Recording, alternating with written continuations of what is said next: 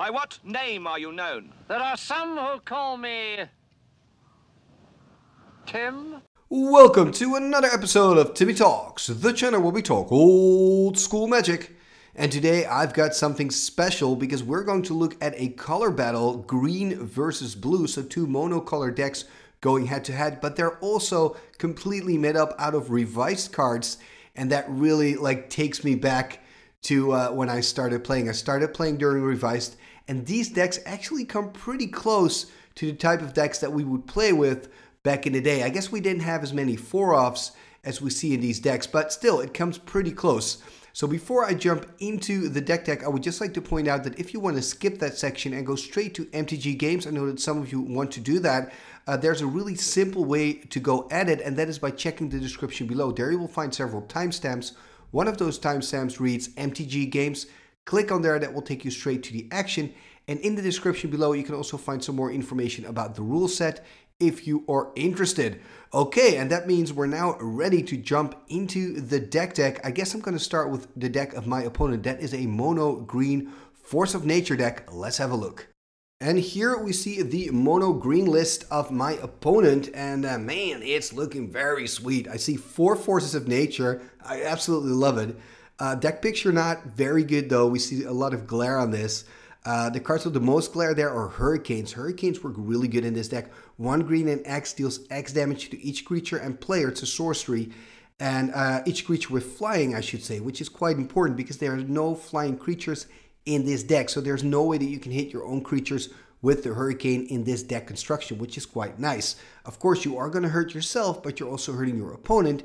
And because this deck should go really, really quickly, you're probably higher in life total than your opponent. Now, why am I saying that? Because you've got a lot of ramp in this deck. We've got 4 Llanowar Elves and 4 Wild Growth. So early on in the game, you're going to ramp up, making sure you've got a lot of mana. Then because you have a lot of mana, you're probably going to play out your hand very quickly. Now, to make sure that you have enough spells and creatures and that stuff for the whole game, there are 4 Howling Mines in this. So those Howling Mines are pretty important to keep giving you fuel so that you can keep the pressure on. This is really a deck about keep the pressure on your opponent from the get-go, you know? Now, some decks are really good at negating creature damage. If you play Magic, you know this. So that's why there are 2 amazingly cool cards in this deck, and they're the 2 Aladdin's Rings. I mean, look at these beauties. 8 to cast, 8 to use. I know it's not a great card, but still, if you've got the mana, it's pretty good because for that 8 mana, you can tap it and deal 4 damage to any single target. So if your opponent is pretty low, you can start putting the pressure on with the Aladdin's Ring as well. You can also use it to kind of mow away some of the creatures that maybe your opponent wants to use as blockers.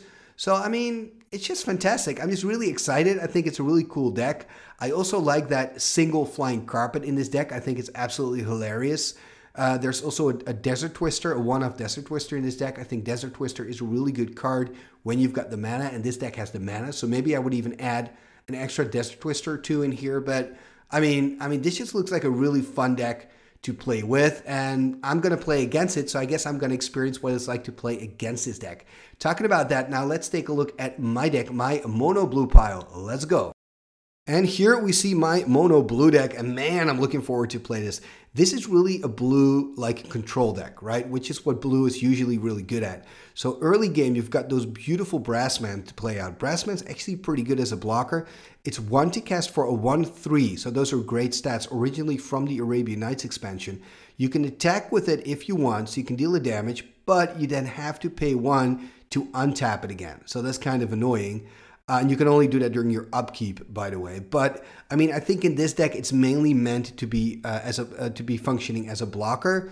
Then as soon as you've got 2 blue untapped, of course, you're going to keep those untapped because you want to make sure that you can counter. We've got 4 counter spells. We've got 4 power sinks in this deck, right? And later on in the game, you're going to continue controlling the game through your control magics. 4 of those in this deck. I think you're going to be really, really strong against the green deck because green has no answer to control magic. So that's going to be fantastic. It's going to be a field day for me. And then we have 4 mana shorts. And this mana short, it is such a cool card. I just want to, put it in the spotlight. So mana short, 1 blue and 2 to cast. And it says tap all the land of your opponent. So you play it in your opponent's turn. In their upkeep, all their lands get tapped, and they can basically not do anything anymore. And remember, we're both just playing with revised cards, right? Because usually when you're playing against an old school deck, you're gonna have to deal with Moxen. So I think if I would play Mana Short, I still think it's a useful card, in old school, but if I would play Mana Shorts, especially this heavily, I would make sure that I would have something to deal with the mana rocks, right? Flower Stones, Moxen, Soul Ring, but also, Birds of Paradise, a lot of elves that are in this deck.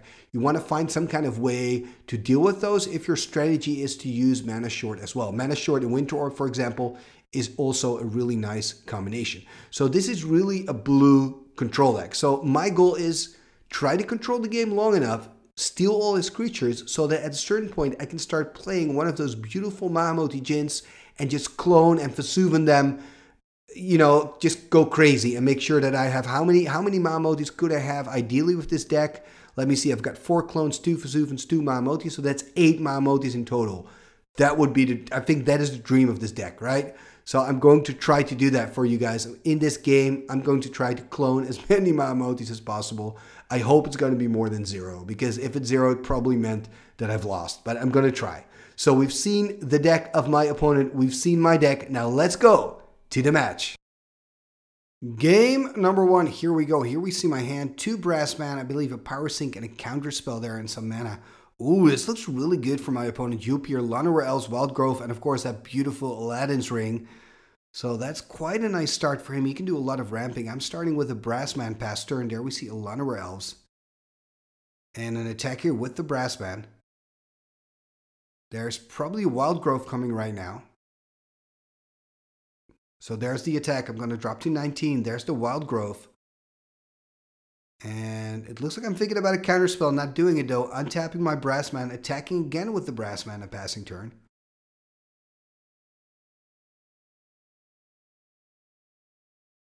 And now it's, I'm curious. Maybe he's going to play out a exactly, a Juggernaut. Am I going to counter this? There's the counterspell. Of course, ideally, I want to control magic the Juggernaut, but it looks like I don't have a control magic in hand here. Remember, I'm playing with a full playset of control magics. Attacking again with the brass man. That brass man's doing a lot of work. 3 points of damage already. Brass man for president. And there's a Wildgrowth. And I'm going to drop to 18. I'm tapping the brass man here. Attacking again. Going to put him on 16. Playing another brass man. Keeping 2 blue open. So possibly I've got a counterspell in hand. There's an Elfish Archer. Now, one of the things is with, my opponent ramping up so quickly with, Soul Ring and Wildgrowths, it does mean it's going to be really difficult for me to use my power sinks. And this attack actually is quite interesting because my opponent here, Yoop, can now double block and kill the brass man. So he's going to block on just the archers, playing a Giant Growth, countering the Giant, another Giant Growth. Okay, that's it. Brass man is a goner. At least I still have one on blocking duty here, playing Ivory Tower, but only 3 cards in hand. Ooh, what are we going to see? Aladdin's Ring, the ring we saw in the opening hand. And this is actually a big problem for me. He can start dealing 4 points of damage. And here I'm attacking with the brass man. I don't understand why. I need to keep the brass man on blocking duty to block the archer and the Llanowar Elves, because now he can just attack for 3. And of course, he can kill it with the Aladdin's lamp. But if he does, that's going to save me 4 damage. So that's also worth it. Anyway, he's going to deal 7 damage in total. I'm now on 12. I'm going to untap the brass man. Hopefully, I'm going to keep it untapped this time. I mean, he's going to deal 7 damage again if I attack with the brass man. That means I'm going to drop to 5 if nothing changes. And again, I'm attacking here. I think it's really a bad move on my side. I mean, why am I doing this? Brass man is good as a blocker. It's not meant for offense. So I'm on 10, and he's passing turn. Untapping again the brass man. He's going to deal 4 damage, going to drop to 6. And I'm just going to pass here. There's nothing I can do. I think this is the end. He's now going to attack with everything. I'm going to block the archer, drop to 4, and whoa, that's it. It is quite nice here to see a victory by Aladdin's Ring. Well done, Yoop. Congratulations. And I mean, remember, my mono blue deck has no Steel Artifact. It has no Hurkyl's Recall. There's nothing I can do against the Aladdin's Ring. So once it hits, and that's that. Anyway, luckily this is only game 1, so don't go away yet. We've got 2 more games to go. And now let's go to game number 2. Game number 2, here we go. And man, in game 1, I mean, Aladdin's Ring. I think it's the first time I got killed by Aladdin's Ring. Anyway, here we see my hand, Brassman, Counterspell, Power Sync, Control Magic. Here we see the hand of my opponent here, Yoop. Force of Nature. We see a Howling Mine. We're seeing Wild Growth, Hurricane. So it's looking like an okay hand for him. Starting with a Brassman myself. There's a Wild Growth by Yoop. So am I going to be able to win this one? That's a big question. Passing turn, keeping 2 blue open, of course. There we see a Llanowar Elves and a Counterspell on the Llanowar. And there is a Howling Mine. Okay, so that is pretty sweet. Untapping the Brassman, drawing 2, of course, from the Howling Mine, playing an island, another Brassman.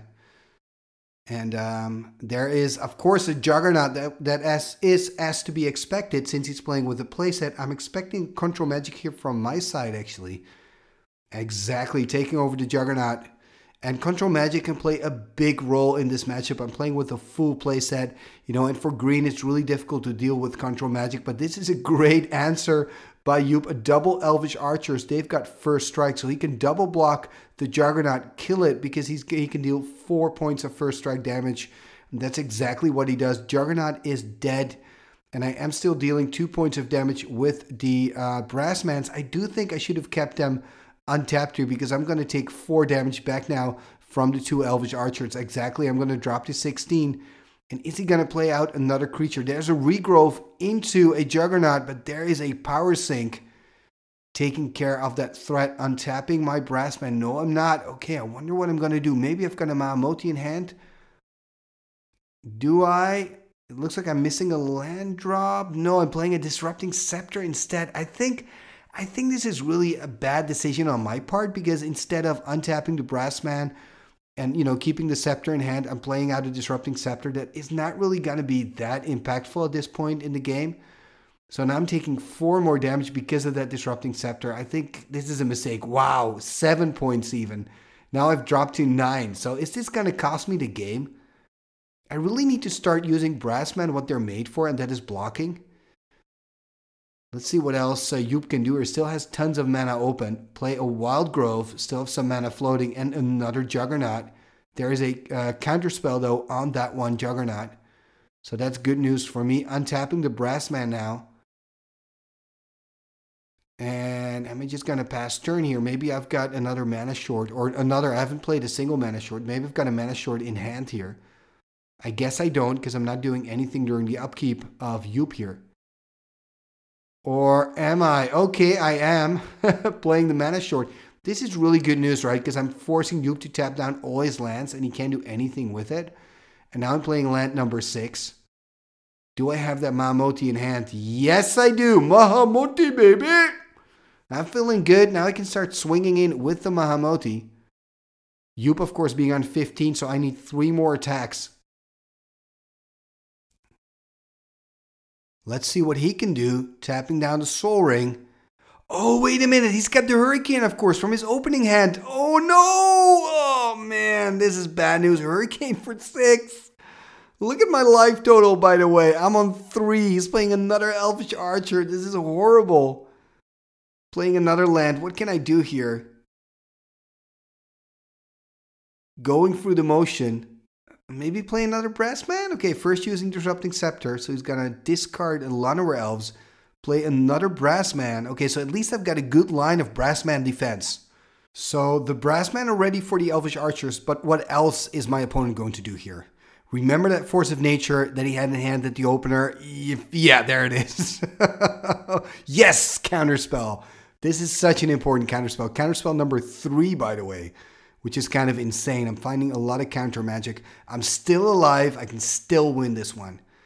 Using my Scepter. He's actually discarding a Force of Nature. Wow, I'm really lucky here. Because the good thing about Force of Nature and the bad thing for me is I cannot Control Magic it. So I have to counter it. And if I cannot counter it and it resolves, there's not a lot of things that I can actually do against it. So now I'm going to block here. So an attack with all the archers. There we see a giant growth. So that basically means I'm going to lose 1 Brassman and my opponent is going to lose 2 Elvish Archers. That's actually a pretty good exchange.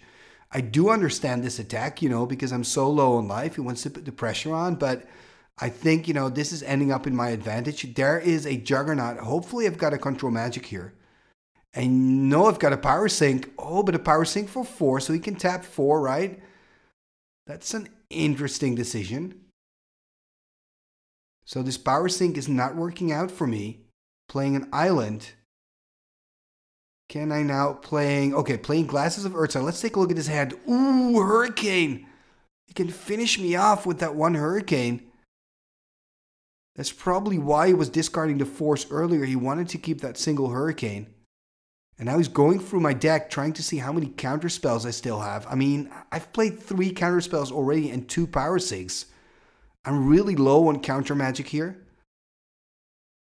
I mean, this is making me nervous. He can win the game on the spot with that Hurricane if I don't have my last counterspell in hand. Okay, so first things first, playing a Control Magic on the Juggernaut. So that's good news for me. Dealing 2 points of damage. He's going to drop to 7 in passing turn. And okay, this is good news. This is good news. So this mana short is absolutely important. Because remember, Hurricane is a sorcery. He is finding a forest now, so he could play a Hurricane for 2, but then I'm still on 1 life. I don't think he's going to do that. He's already played out 1 Hurricane, only has 2 Hurricanes in his deck. So I'm going to untap. I just want to know what he's got in hand. An Aladdin's Ring. Ooh. If I want to win this game, I got to win it quickly. I could untap the 2 Brassman, and if I can find a way to maybe Control Magic the Elvish Archer, I can actually win the game. Looks like I don't have that option though. I'm only untapping the Brassman. What am I going to do here? Playing another island? I have to attack, of course. I'm expecting him to jump here on the Archer. That's exactly what happens. Passing turn. Another mana short, perhaps? No, another forest? What is he going to do? Playing out a Wild Grove first. That's kind of a no-brainer. Tapping 4 for a Juggernaut. I'm probably going to let this resolve. I'm fully focused on that Hurricane. Playing an Aspect of Wolf. That is pretty sweet. So if I've got a Power Sink now, I could Power Sink, and then he's forced to tap all his mana. Exactly, that's what I'm doing here. Power Sinking the Aspect. Knowing full well that with the Power Sink, my opponent is forced to tap everything out. Taking a look at his hand, we see another forest there. There, yes, now I've won the game. Control Magic, Juggernaut, boom! Game number 2 in the pocket. So it's 1-1, and that means we're going to go to a thriller of a game number 3. Game number 3, here we go, the deciding match. There we see the hand of my opponent. No ramp though, we do see a nice Juggernaut. Saw a Desert Twister there, and look at that, I've got a Soul Ring in hand and a Power Sink. And we're off to the races, starting here with a Soul Ring. There's an Elvish Archer for some early pressure by Joop. And passing the turn here, so I'm going to drop to 18. Let's see if I can do anything with all this mana. There's a Disrupting Scepter. It's something. I kind of feel like the Scepters and the Books haven't really done much for me in this matchup. Okay, there's a Power Sink on the Juggernaut. That's a very useful Power Sink. And using my Disrupting Scepter here now. And he's discarding a Hurricane. Okay, that's pretty good. And, ooh, nice. Playing a mana short. In response, we see the Giant Growth on the Elvish Archer, though. So I'm now on 11. And playing a Jam-Day Tome. The problem here is that I've already taken quite a lot of damage, right? That Elvish Archer is really doing a great job. There's another Elvish Archer, so I'm going to drop to 9. I really need my Brassman right now. Okay, there's 1. That's good. That's a good start. Gonna use the book. Draw a card, and I'm gonna use the Disrupting Scepter. So I'm kind of stabilizing now. I wonder if he's gonna attack with both. Looks like he's got a Regrowth. He could Regrowth the Giant Growth. Exactly. And then he's got to attack. He's basically forcing, yeah, he's forcing my hand, right? So I'm going to drop to 7. I knew he had the Giant Growth, but I kind of felt like I had to block. Using the Gem Day Tome here, drawing an extra card, and okay, playing a clone. It's not ideal, but at least it's something. So we're exchanging life. I'm on 5. Ugh, this is looking bad for me. I just need like a Mamoti Jin. Okay, another clone. Okay, I can block. I can do that. So we're exchanging again. So now things are looking up for me. I'm still on 5. I've got the book. I've got the scepter. I mean, I've got another book, I guess. Oh, Force of Nature. Oh, that's a problem. That's a problem. I've got nothing against the Force. I mean, it could control magic it, but then I'm going to die anyway. Okay, Vesuvan Doppelganger, that's something. But I cannot pay the upkeep cost the next turn. Okay, playing a Llanowar Elves. I think he shouldn't have played the Llanowar Elves, by the way. He should have kept it in hand. Because then I can no longer target it with the Vesuvan, and I would have been forced to pay the Force of Nature upkeep. I think he's going to win regardless. Force of Nature is such a good card in this matchup because there's just nothing I can do once it hits the board. So, I mean, I'm drawing a lot of cards here. I've got control, but that Force of Nature is so going to kill me. Control Magic, okay. This is just so funny. I mean, I'm going to die next turn, right? Because the way Force works, exactly. I mean, yeah, I can draw a lot of cards, but I've got nothing here. No, I'm going to die. The way Force of Nature works is you've got to pay 4 green during your upkeep. And if you cannot pay the 4 green, then it deals 8 damage to you. Which is bad, but at least it doesn't tap itself, so you can still attack. But in my case, I was on 5. So, but you have to understand, it was the only way I could kind of live for a few more seconds. Anyway, I thought this was a very entertaining match. Let me know if you enjoyed it as much as I did, and if you'd like to see more of these like color revised battles on the channel, because yeah, you know, maybe I'll make it happen. Anyway, thank you very much for watching another episode right here on Timmy Talks, the channel where we talk old school magic. And if you enjoyed what you've seen, please hit that like button. It helps a lot. Also, you can comment and share. All that helps to make the channel grow and be more successful, even more successful than it already is, of course, thanks to your help. And if you're new to Timmy Talks, hey man, welcome. I'm happy to see that you've found the channel. Please consider subscribing and hit that bell. Okay, now that that is all out of the way, there's one last thing that I would like to tell you, and that is that you can also become a sponsor of the show. You can support us, you can support Timmy Talks, starting with $1 a month, and it's quite simple. All you have to do is click on the info card that's appearing right now, and that will take you to the Timmy Talks Patreon page. And on that Patreon page, you can read all about how you can support Timmy Talks. And when you actually decide to become a patron of the channel, you get access to the Timmy Talks Discord, you get access to the Timmy Talks events, and your name will be mentioned in the end scroll at the end of every video. And that means also this one. So let's go to the end scroll and take a look at the fantastic, wunderbar, amazing channel members and patrons of Timmy Talks. Here we go. What shall we do with the drunken sailor? What shall we do with the drunken sailor? What shall we do with the drunken sailor? Early in the morning, way hey and up she rises, way hey and up she rises, way hey and up she rises. Early in the morning, put him in the longboat until he's sober. Put him in the longboat until he's sober. Put him in the longboat until he's sober. Early in the morning, way hey and up she rises, way hey and up she rises. She rises early in the morning. Pull out the plug and wet him all over. Pull out the plug and wet him all over. Pull out the plug and wet him all over. Early in the morning. Way hey up she rises. Way hey up she rises. Way hey up she rises early in the morning. What shall we do with the drunken sailor? What shall we do with the drunken sailor? Put him in the scoundrel, put him in the scoundrel, put him in the scoundrel, put him in the scoundrel, put him in the scoundrel, put him in the scoundrel. Igitus figitus somba kazee.